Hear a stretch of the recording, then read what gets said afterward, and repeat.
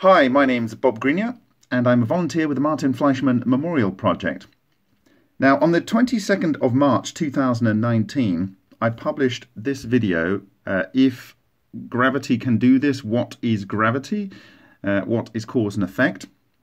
And a few weeks later, on April the 5th, one Karl R. Schulk, a German chap, wrote to the MFMP on the MFMP's Facebook site and said that the work of Xu Wenju that I was referencing to was also included in a 2018 published book by Konstantin Meyl, and that book is here. I purchased it and have recently got it, and I've read through it. There's some interesting material in there, and it has a couple of things from Ode, so it's quite nice to see that some other people are thinking along these lines. But the thing that really caught my attention was just in the preface, and that is this. And it was a quote from a New York Times article by Nikola Tesla. And what Konstantin Meyl is suggesting that quote is alluding to is that Tesla was suggesting that he had established by 1899 something, but both mathematically and by experiment, that would be akin to neutrinos. And I will go into that article, which I managed to track down on a sales site called Timothy Hughes Rare and Early Newspapers here, where they get old newspapers and you can find them and they sell them. So they had a couple of screen grabs here, not particularly great quality. And what I did was I took the liberty of reconstructing this article from these scans. The actual paper was sold, so it's not available to purchase. I believe you can get access to it on the New York Times website if you have a subscription there. Anyway, I reconstructed this, and this is the full article. And what I've done is I've highlighted a few points that I wanted to draw your attention to. So, the article was written, as you can see here, to the New York Times on February the 4th, 1932, and this was published on February the 6th, 1932. So I'm going to read these. It's called The Cosmic Rays, and it says, "To the editor of the New York Times, you have given considerable space to the subject of cosmic rays, which seem to have aroused general attention to an unusual degree. Inasmuch as I discovered this wonderful phenomenon and investigated it long before others began their researches, your readers may perhaps be interested in my own findings. The original idea was advanced and discussed by me in a series of articles on Roentgen rays and radioactivity published from 1896 to 1898 in the Electrical Review. The results of my discoveries were reported all over the world through the Associated Press. Now, it's interesting, 1896, because if you actually look, Roentgen discovered the X-rays in November the 8th, 1895. So Tesla was hot on the heels of that. And moreover, the electron was discovered, it says here, of course, by J.J. Thomson in 1897. So this was a really feverish time of discovery.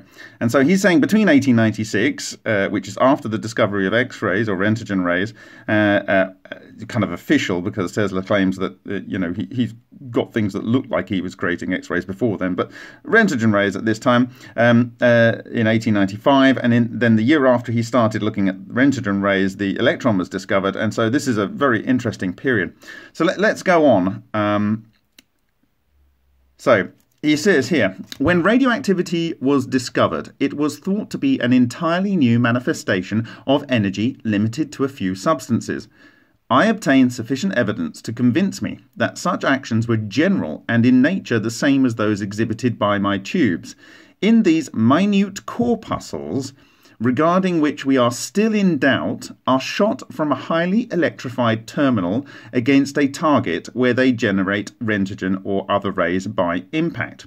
Now, this is very, very interesting because he actually refers to particles later down. So we've got inconceivably small particles, and we'll come on to that.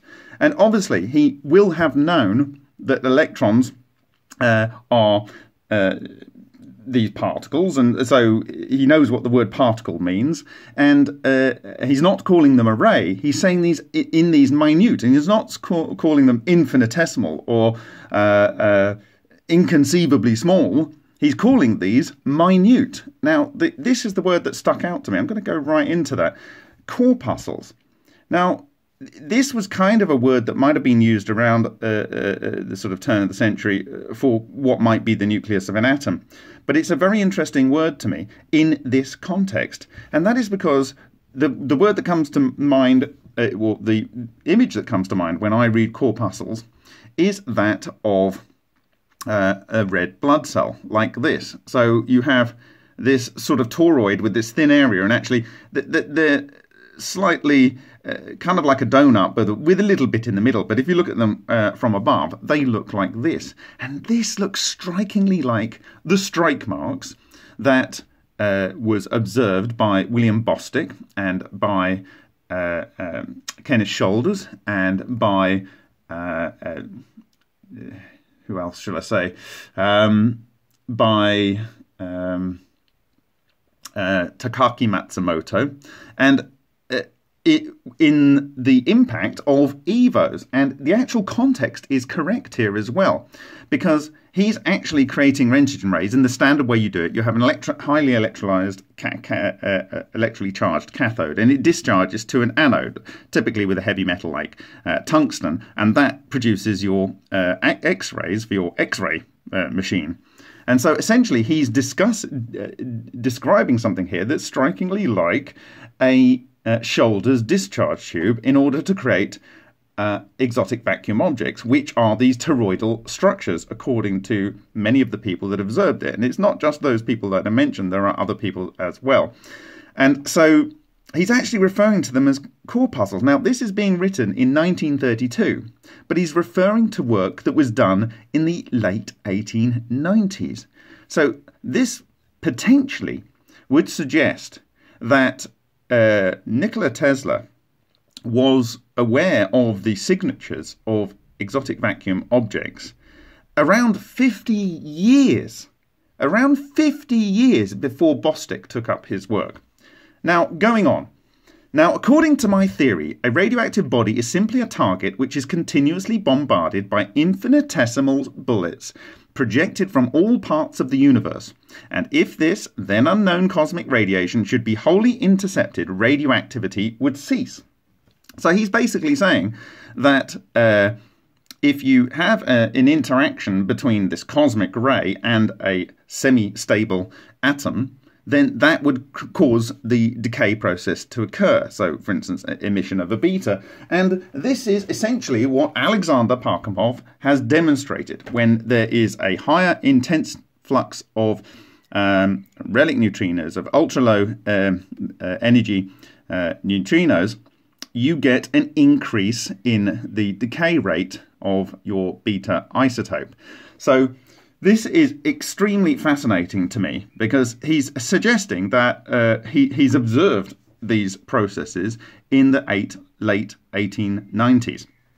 I made some progress in solving the mystery until in 1899 I obtained mathematical and experimental proofs that the sun and other heavenly bodies similarly conditioned emit rays of great energy which consist of inconceivably small particles animated by velocities vastly exceeding that of light.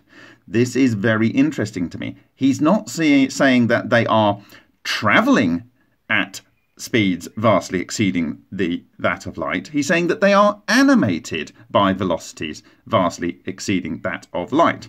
Now, in the next presentation, I'm going to look at some work by Eugene Podlaktonov, and essentially what you're saying is you've got these spin waves, and there are other papers that talk about this, that can travel through the ether, as you would call it, and that they can travel faster than the speed of light. So they are, and Podlaktonov makes a very good argument, which you should really look to take on board, that spinning around something's own axis does not violate the laws of relativity according to Einstein. And so But he's saying this in 1932.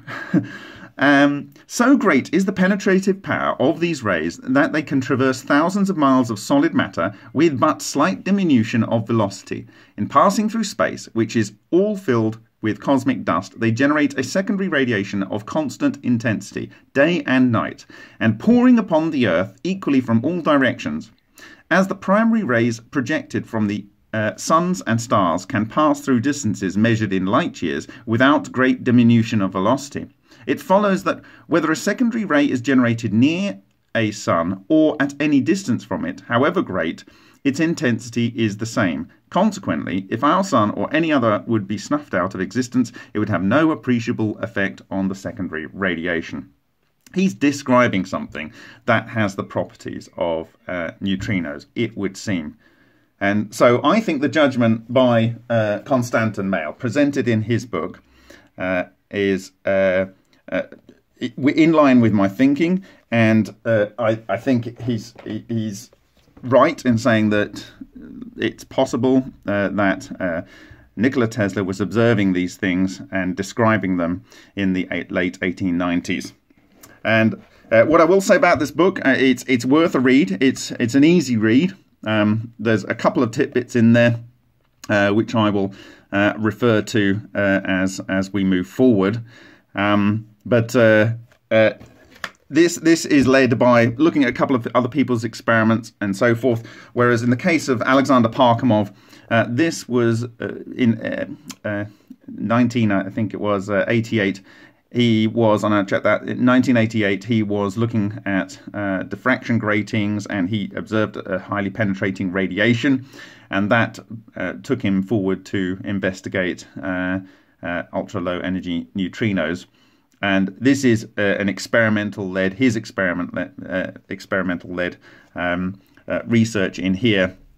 And so I hope that you can join me. I'm very close to launching the Kickstarter. There's a couple more videos I want to release in context. So look out for the next ones. But what I can say is that it would appear that Nikola Tesla was describing, in my view, something corpuscles of electrons being emitted from a highly charged cathode striking an anode to produce Röntgen rays or X-rays, and that these corpuscles were in fact EVOs, exotic vacuum objects. The description given to these structures by Kenneth Shoulders, that was based, his initial work was based on the work of Bostick.